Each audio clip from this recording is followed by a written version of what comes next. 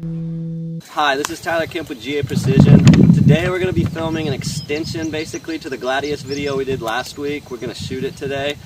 This is a short, solid gun. It packs a punch, but it has low recoil thanks to this surefire brake we have. It can reach out to 700 yards comfortably, further with other calibers, although it will be loud with this short barrel. A Remington 700 Action is used, but it's customized in the shop. It feels a lot better than a factory Action. A Bartline barrel that's 18.5 inches at the end of the muzzle adapter is used. We have an adjustable Manners T2A stock. It accommodates pretty much any scope you want to put on the gun, depending on what you want to use this rifle for. It's 10 to 11 pounds, 39.5 inches overall length, and it's $3,950 with no options. Here we have a Crusader that we're going to compare it to. You can see this Gladius is it's a lighter, shorter, handier weapon. We guarantee this to shoot half minute of angle, which we're about to show you next. We have a magazine of Black Hills 168 grain hollow point boat tail bullets here. We're going to shoot a group at 100 yards. This camera's going to stay on me. It'll give you some viewpoint of how the rifle handles and how it recoils.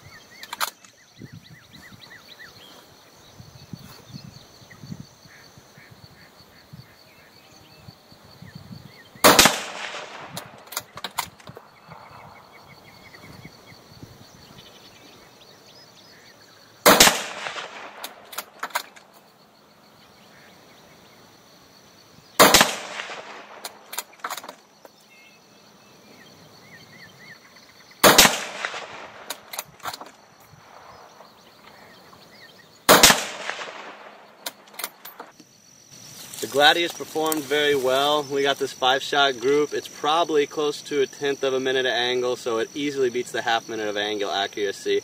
The short barrel does not hamper accuracy at all.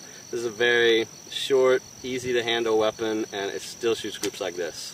With the fundamentals of the Gladius covered, we will now run through individual components and show just what makes this gun great. The Gladius is based off of a Remington 700 Action that has been completely trued and blueprinted, and a side bolt release is added. Extra attention to the 700 really makes it feel like a different Action. Upgrades are available, however. Changing to GA Precision's Templar Action is an additional $460, while a Surgeon 591 option is $640. A Badger 20-minute rail is attached to the top of the Action, and Badger 30mm rings are included with the rifle. Remington stock X-Mark Pro trigger is retained with the 700 Action and tuned to 2.5 pounds with a clean break. For an even crisper feel, a dual trigger upgrade is offered at a cost of $265. The Gladius's T2A stock from Manners is well suited for multiple positions, which accentuates the pointability of the weapon.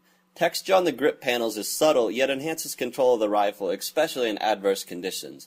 A KMW loggerhead cheek piece is standard and easily adjustable with an Allen key. There's one sling stud at the front of the stock for bipod attachment, and 2 pairs of flush cups on the bottom and left side for a tab sling, which is included with the rifle. A rugged Badger M5 bottom metal is inletted into the stock and uses AICS magazines, extras of which are available when ordering a weapon. Every stock is also pillar and skim bedded for the most consistent mating surface between Action, barrel, and stock. As well, the barrel is completely free-floated to avoid any interference. At the business end of the rifle is a short Bartline barrel which is 18.5 inches in length, including the surefire adapter. Twist rate is 1 in 11 1/4 with 5R rifling, which can increase velocity and decrease cleaning effort. The adapter doubles as a muzzle brake to reduce recoil and as a quick and easy attachment point for a suppressor. We have a miniature silhouette set up at 300 yards. I'm going to put 3 rounds on it and show you what this Gladius can do at a mid-range scenario.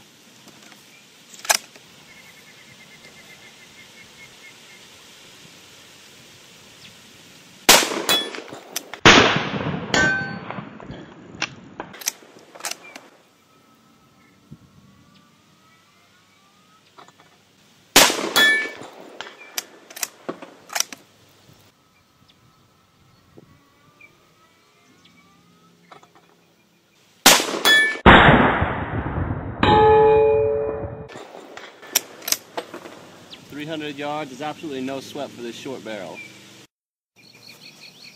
Someone looking to shoot 500 and further a lot, the Gladius might not be the rifle for them, but we're going to show you at 500 yards it'll still hold its own, particularly if you note that we're shooting off a bipod and sandbag here.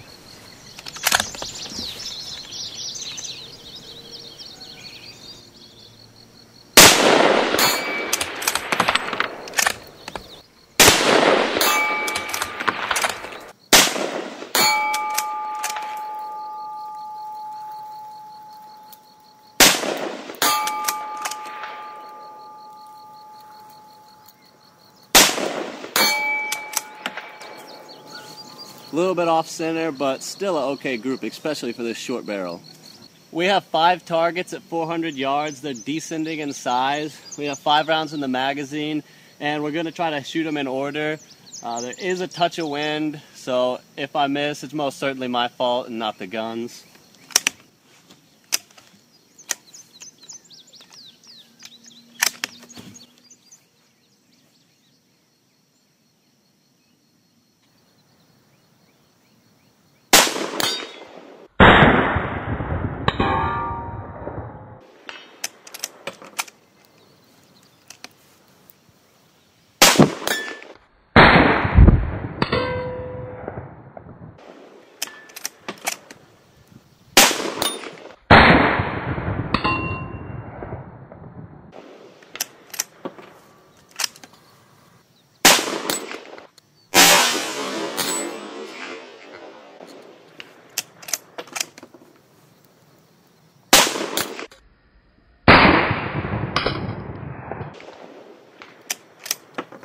In this extension of last week's video, we shot the Gladius at 300, 400, and 500 yards. We showed you with a couple groups that even though it has a short barrel, it's still very accurate. And then on a more practical target setting, we shot these descending sized targets at 400 yards. As we got to the small popper, you can see not only is the gun pretty maneuverable as we move from target to target, but it's also very accurate. I hope you enjoyed the video.